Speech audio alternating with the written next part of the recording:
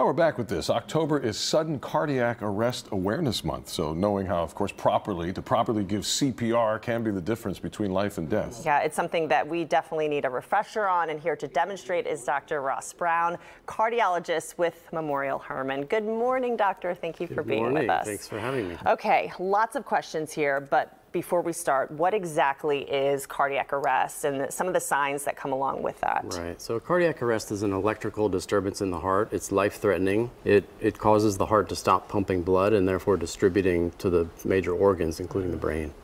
And can that happen at any moment? Can that happen because of, say, like a condition that you may have, or can that happen in a sporting event?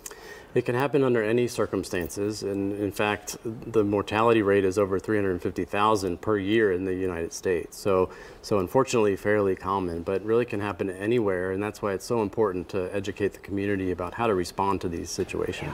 Yeah. So what kind of signs are we looking for? I mean, a player goes down, and I mean, you think about the gasp in the arena or wherever, and everybody kind of freezes, and we don't know what to do. What are we looking for in that moment? That's right, and a lot of people talk about heart attack versus cardiac arrest. There's big differences there, right? Cardiac arrest is more of an electrical disturbance, which typically causes someone to collapse in a sporting situation or otherwise, whereas a heart attack is, you know, chest pain, sweaty, discomfort, but it doesn't render the patient unconscious necessarily. Cardiac arrest is an electrical disturbance, and treating that involves defibrillation, really, or resetting the electrical rhythm, whereas a heart attack is a blockage in the blood flow or an artery, and that you know, the treatment for that really is opening that blockage or putting in a stent. And that requires more, like we're going to a hospital at that point, we're doing something that we can't really do on the floor of a, let's say, a basketball court. That's right, and cardiac arrest is so important. Time is really of the essence. You know, we're talking 10 seconds before someone is unconscious, 3 to 5 minutes before brain damage starts setting in, and even, you know, 8 to 10 minutes before we're talking about mortality rates close to 100%. Oh my goodness, oh, wow. That is such a short amount of time before maybe an ambulance would even get there. That's right. So if we are at a sporting event, if something like, and it could be at home, if you're playing a game of baseball or any kind of sporting sports. So what do you recommend that people do in that moment? Would you say to start CPR as soon as possible? So what we recommend is you come up to the person, probably on the ground, right? So you're gonna try to assess whether they're responsive or not. So you shake the patient, ask them, you know, can you hear me? Are they responsive? Once you determine they're unresponsive, activate EMS, tell someone to call 911. Next step would be to check their pulse. Probably the easiest way to do that is on either side of the neck, the carotid pulse, right? If you determine there's not a pulse or you're not sure and they're not responding, that's when I would start CPR. And we're talking, you know, within 10 seconds if you can. Okay, within 10 seconds. That is not a lot of time. That's right. I mean, we need to, I feel like we need to be prepared for that. We need to practice. We need to know those steps. That's right. If it's important for everybody. That's okay, right. So we've done those steps. Hopefully we've gotten there quickly. How do we proceed now? Okay, so we're going to start CPR, and I'll kind of walk you through it if you want. You're looking for the middle of the chest. And just a little disclaimer, because the doctor wanted us to mention this. Typically, the patient's on the ground, and it's going to be a little harder for us to demonstrate because they're on a table, and there are reasons for that. But anyway, I just want to throw that caveat in there. Good CPR technique involves being above the patient, locking your elbows, shoulders above your hands, so you can get good, strong compressions. It's important to compress a good 2 centimeters into an adult patient's chest. Okay. Right. That's why you really need that pressure. That's right. Okay. So not lightly tapping here to get somebody going again. That's right. So you're going to press 2 inches really. Let the chest recoil to allow the heart again to fill up with blood. Okay. And at a speed of about 100 to 120 per minute, right? So 2 per second.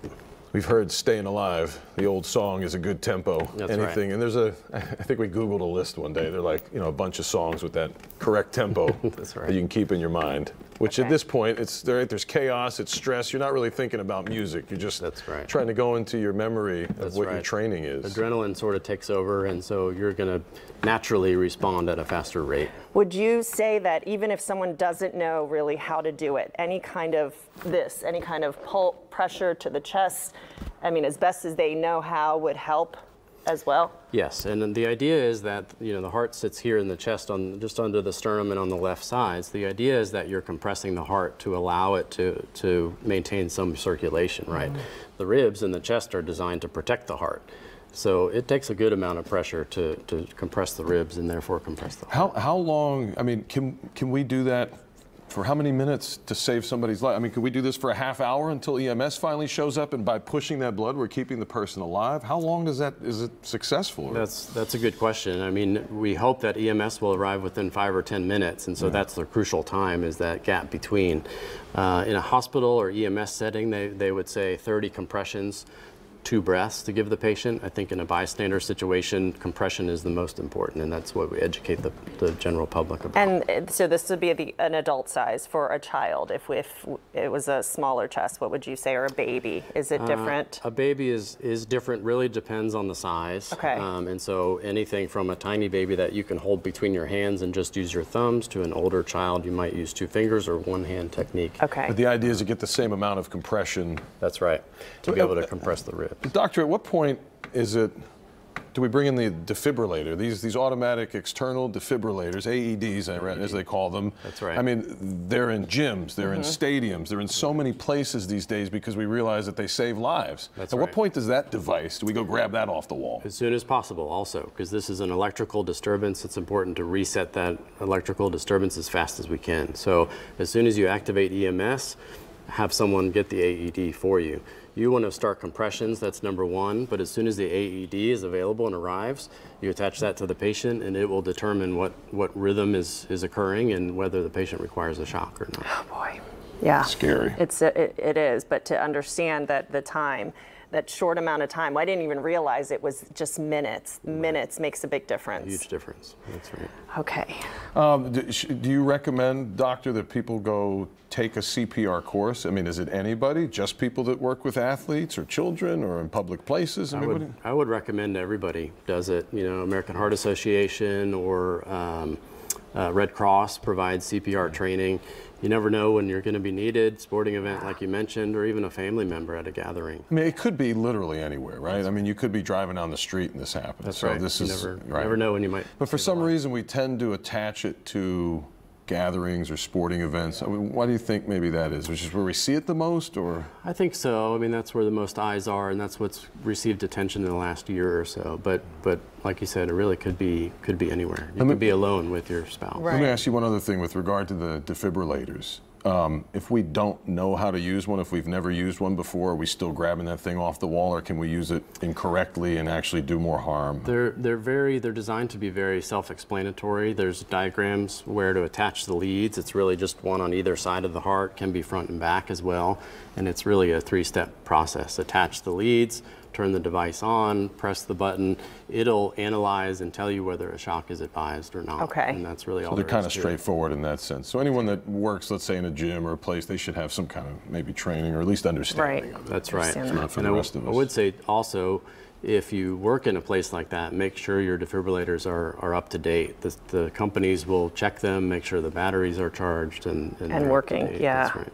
All right, Dr. Safety equipment. Dr. Ross Brown. Yeah, this is huge.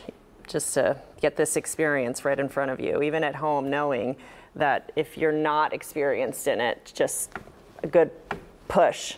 That's right. Good just technique. Keep going. Is good key, technique. for sure. All right, Doctor. Thank you so much appreciate your time. for Thanks so teaching much. us this very important Absolutely. measures. Yeah.